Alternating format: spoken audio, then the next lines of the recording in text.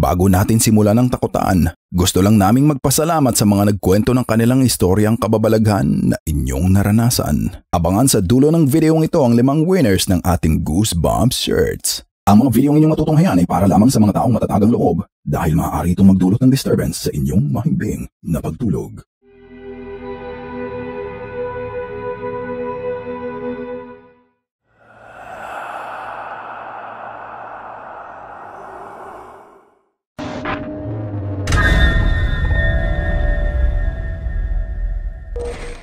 Top 5 Ghosts Caught on Tape. Katok ng Katatakutan. Kung maliit lang ang bahay mo at binubuo lang ng isang kwartong may isang pinto, ipagpapasalamat mong naging simple lang ang tirahan mo pagkatapos mapanood ang TikTok videong itong ina-upload ni Michael and Heather. Sila ay American couple na dino-document ang mga paranormal activities na nagaganap sa kanilang tahanan. Sa unang video, tila nagsimula ang pagpaparamdam sa kanila dahil gaya ng lahat ng bisita, nagsisimula ito sa isang katok.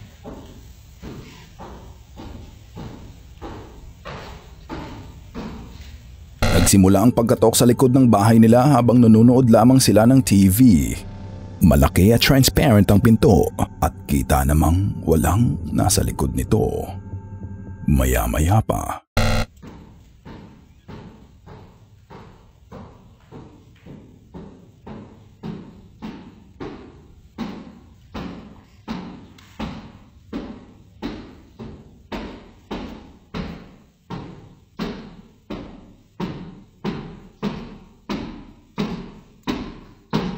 lumipat na sa kabilang dako ng bahay ang pinanggagalingan ng katok at dito natin makikita ang isa sa pagkakamali nila.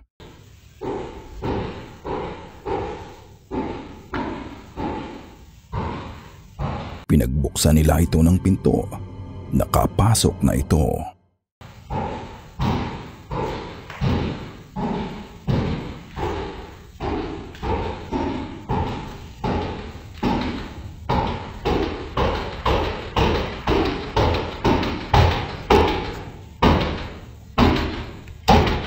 At nang tingnan nila ang kanilang bedroom,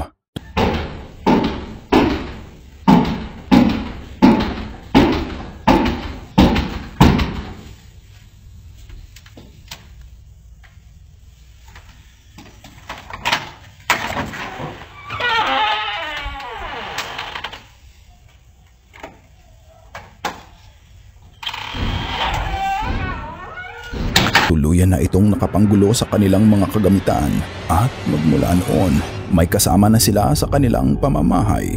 Isang hindi nakikitang kasamang nanggugulo sa mga bagay. Babe, look. Shh. There's something in the bathroom.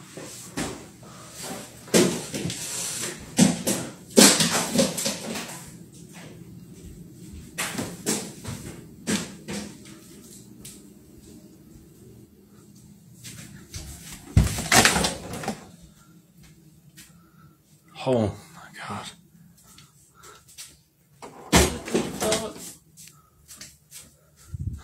Buti na lang at hindi ganito kalaki ang inyong bahay, ano? Kayo-kayong magkakamag-anak lang ang kasya. Wala nang lugar para sa hindi nakikitang kasama. A deer, a doe, a shadow. Sa halos lahat ng episode ng Goosebumps Top 5, hindi pwedeng mawala ang paranormal ghost sightings sa tinatawag nating shadow persons. As the name indicates, ito ay mga paranormal entities that takes a form of a shadow. Literal na alagad ng kadiliman at iba-iba ang kakayahan nila. Ang iba ay nakakagalaw in insane speeds. Ang iba ay nakakatago sa mga pader at gusali.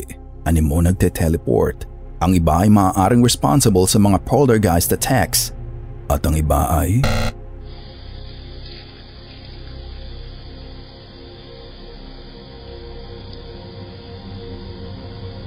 nag-aalaga ng deer as a pet.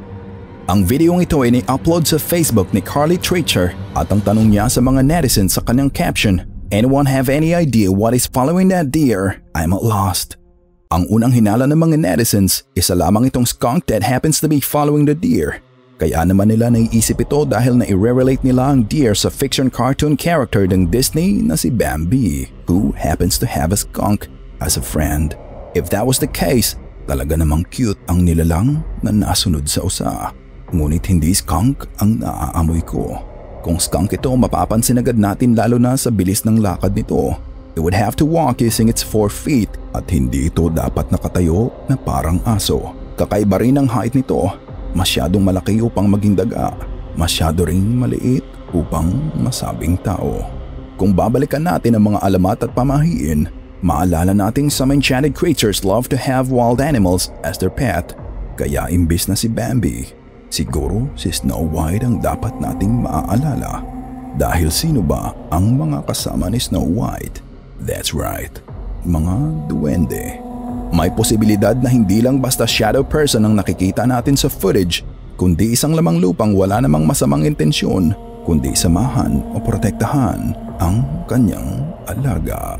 If that's the case, kailangan lang pala nating magtabi-tabi po. Ikaw, ano sa tingin mo ang figure na nakuhaan sa footage na ito? Let us know what you think in the comments below. Bago tayo dumako sa susunod na video, heto nga pala ang mga masugid nating mga ka-Goosebumps para sa episode na ito. Shoutout sa inyo at salamat sa pagsuporta sa ating channel. Kung kayo ay may nakakatakot na video, isend lang sa aming email na goosebumpstopstories@gmail.com o di kaya magmensahe sa aming Facebook page, Agusan Bridge. Sa susunod na video, muli nating samahan ang tanyag na Pinoy ghost hunter na si Donsky TV. Sa video na ito, binisita niya ang Agusan Bridge na ayon sa mga kwentong bayan, tuwing tumataas ang tubig bunsod ng malakas na bagyo, makikita mula sa bundok ang isang misteryosong barko. Ayon pa sa mga kwento, minsay bubusina ang barko at maririnig ng mga kalapit na bayan.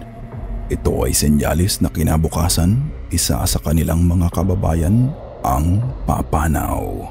Sa tulay na ito, ano kaya ang naghihintay kay Donsky sa kabilang dulo? Unang-unang ipinakita sa atin ni Donsky ang paglibot sa lumang tulay. Nauna na niya itong nilibot sa gabi, ngunit balak naman niyang makita ang kababalaghan ng tulay sa liwanag. So ito yung gilid ng tulay. Wow, ang taas. Nakakalula. Tingnan. Ito yung kawayan. Haluma na talaga itong tulay, guys. Nagbitak-bitak na, oh.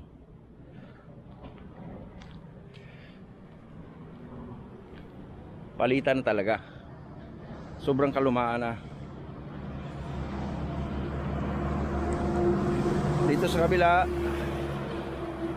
ito yung ilog na. Pupunta tayo dyan mamaya. Sumunod naman niyang tinunto ng masukal na daan papunta sa ilog at sa sinasabing puno ng balete.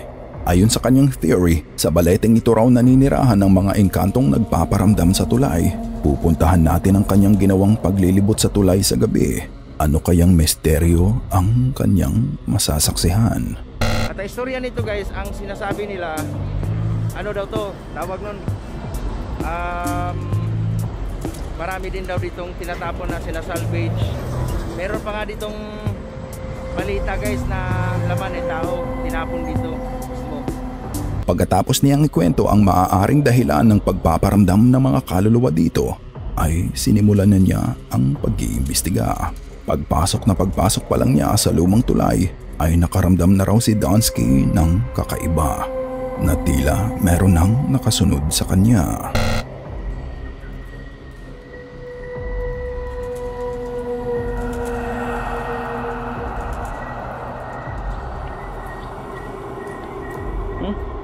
Wow. Dito ay naisipan niyang gamitin ang EMF device at agad ding nagkaroon ng fluctuation ang aparato. At dito ay kinausap na niya ito na magparamdam sa kanya.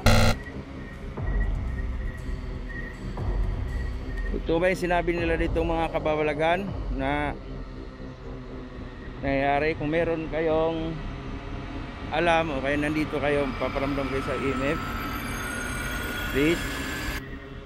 Nang makarating siya sa dulo ng tulay, ito ang kanyang nakita. Ayan, kakahuyan. Meron pang mga natanaw akong mga ano guys, mga tawag nun, kawayan. Mga kawayan pa.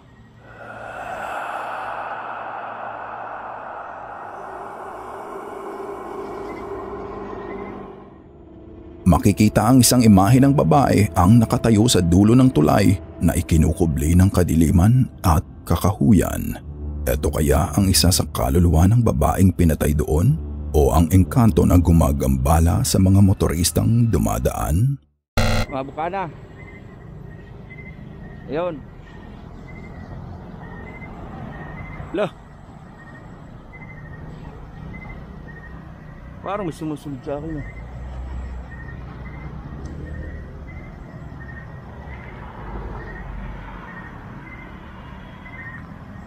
Parang may sumusunod sa akin.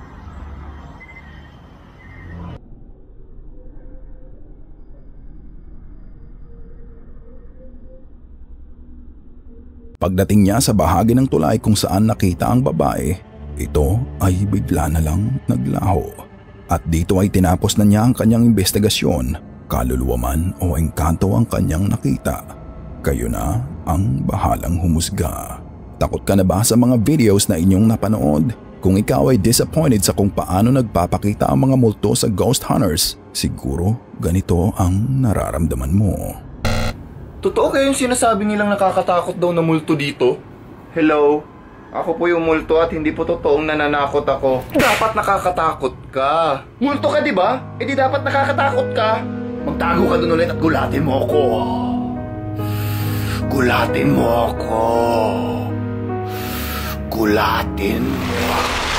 The Haunted Basement. Ang sunod na video natin ay galing sa Vox Paranormal and Research, isa sa mga paranormal YouTube channels na masasabing underrated dahil kahit kakaunti pa lang ang kanilang subscribers, ay talagang nakakakilabot ang pinipili nilang locations at nakakalap na paranormal evidence. Sa videong ito, sinubukan nilang makipag-interact sa mga kaluluwa at entity na naninirahan sa basement ng Antoinette Hall sa Pulaski, Tennessee. Nagsasagawa sila ng tests gamit ang iba't ibang equipment. Gamit nila ang necrophonic app, Bluetooth speaker, night vision UV camera, EMF reader, spirit box at quartz crystals na magpapalakas sa kanilang energy.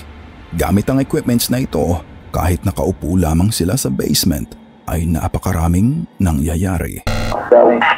Okay, my first request is that somebody knocks this can off the table.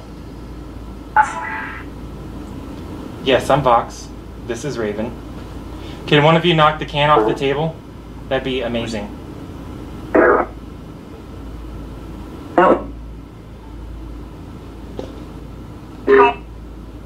We're currently trying to talk to spirits with the necrophonic app on my phone. We have a speaker here. 4.2. We're getting some really good EMF readings. Tila nakikilala at nakikipag-usap talaga sa kanila ang mga entity through the spirit box.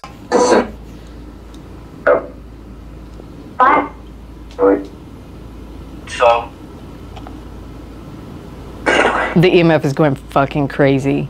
Nice. 2.6, 7.9, 1.7, 1.8. Ang pag-spike ng EMF ay tanda ng pag-disrupt ng mga entities sa signals sa paligid. Can you pull my ponytail? Dude. 24.4. They're on you. Hi. Animo magalang at hindi pumapatol sa babae ang mga kaluluwa sa basement. You can touch me, that's fine. 14.6. What are y'all doing? Why do you like me so much? 34.3. Tila casual lang silang nakikipag-usap, ngunit mahahalata mo ang kaba sa likod ng kanilang boses. Katakataka rin pagkatapos ambitin ang phrase na ghosts are dead, biglang nag-spike ang EMF reading. Touch my ponytail, this part. Yes, my hair.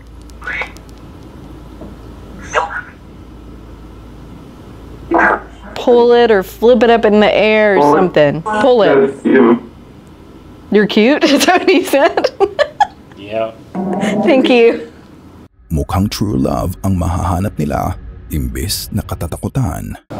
I don't think they like the can right there. I'm telling you. It's on the edge of the table. They want so it easy to knock it off. to be near me is what they want. All right, look. All right, listen. That is fine. Okay. We'll put it on this part of the table Yes. right here. Okay. Hand me the EMF. All right, it would be so easy to knock this can over right now. And it's right by me. Can you knock it towards me, please? Yeah, hand Raven the can. Yeah, please. 41.9. What the frick? So all this time the EMF was over here. We were getting 0. I hold it. We barely got anything. 78.6. It's going wild with her. Kapag ang lalaki ang humahawak sa EMF, bumababa ito. Ngunit bigla namang nag-i-spike kapag ipinapasa sa babae. Ilang beses nilang itinatanong kung pwede bang igalaw ang lata, ngunit wala namang sumasagot sa kanila. Ang labis na pagtaas ng EMF reading ay sign na sinusubukang igalaw ng spirits ang lata dahil kailangan ng mataas na energy upang magawa nilang igalaw ang isang object maya-maya pa. Hand me that can, please. 152.7. And put your hand on the table like this. All right. With this?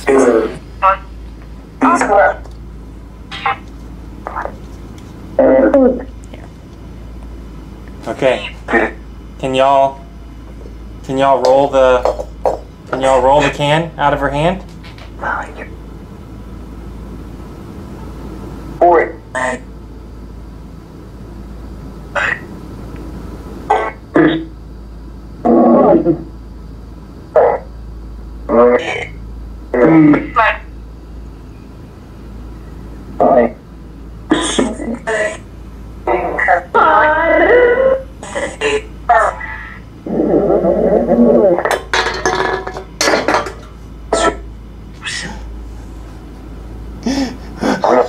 I didn't do that. What the actual? At kusa na ngang gumalaw ang lata. Bagaman inilagay ang lata sa kamay ng babae, makikita naman natin kung gaano kastil ang kamay at braso niya kapag izinom ito. Kaya matitiyak nating hindi nga siya ang nagpagalaw rito at mukhang nainis na nakipagbiruan pa ang mga espiritu. And now it's down in there. They said, fuck your can. We're tired of the fucking can. Oh my God. I'm gonna knock it down in the table. Hey, good job, guys. Thank you very much. I heard you're welcome. Masasabi mo pa bang coincidence o fake lang ang naranasan ng Vox sa basement na ito? Kayo na ang humusga. Shadow of the Past. Nagsimula ang episode na ito sa ligaw na pagkatok at matatapos ito sa aninong nakapasok. Makikita ito sa video na ibinahagi ng YouTube channel na Project Paranormal ng isang lalaki mula sa Michigan. At ayon sa kanya, malabong mapeke o pineke ang video ng inyong matutunghayan dahil ang sender ng video ay malapit sa ate ni Project Paranormal. At ayon sa kanyang ate, ang sender ay hindi tipo ng taong mamemeke ng ganitong uri ng video. At para saan mo pa ba ito gagawin? Ito ang nakuhaan sa kanyang sala.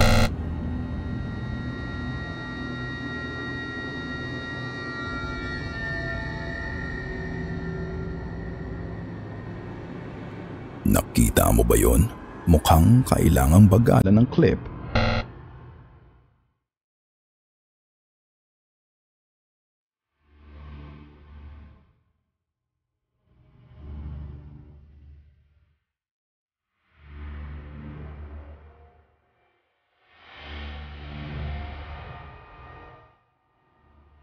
Sa living room, makikita ang isang doorway. Tanaw doon ang isang stained glass door na nilalagusan ng liwanag. Mula sa doorway na ito, unang makikita ang pag-form ng anino. Dito, animo wala pa itong definite shape. Aakalain mong bahagyang dumilim lang ang left side ng frame. Ngunit malalaman mong hindi ito ang sitwasyon. Once maglakad ang anino to the right, saka mo makikitang unti-unti itong magkakaroon ng form. Nang makarating na sa right side ang anino, maaaninag mo kung gaano ito katangkad at mapapansin mong tila may suot itong hat. Mukhang may suot din itong mahabang coat gaya sa mga typical na old movies at detective shows. Maaaring indicator ito sa kung saang panahon galing ang entity. Maaaring nabuhay ito noong 50s at magmula maging kaluluwa ito is been living in the good old days. Tunay nga kayang isa itong multo ng nakaraan? Kayo na ang humusga. Eto na ang mga nanalo ng ating Goosebumps shirt. Kami ay nagpapasalamat sa inyong walang sawang suporta at sa lahat ng ating mga ka-Goosebumps. Jellica Neri, Tupac Jen, Gina Cabanyog, Inside Philippines, Diana Abunita.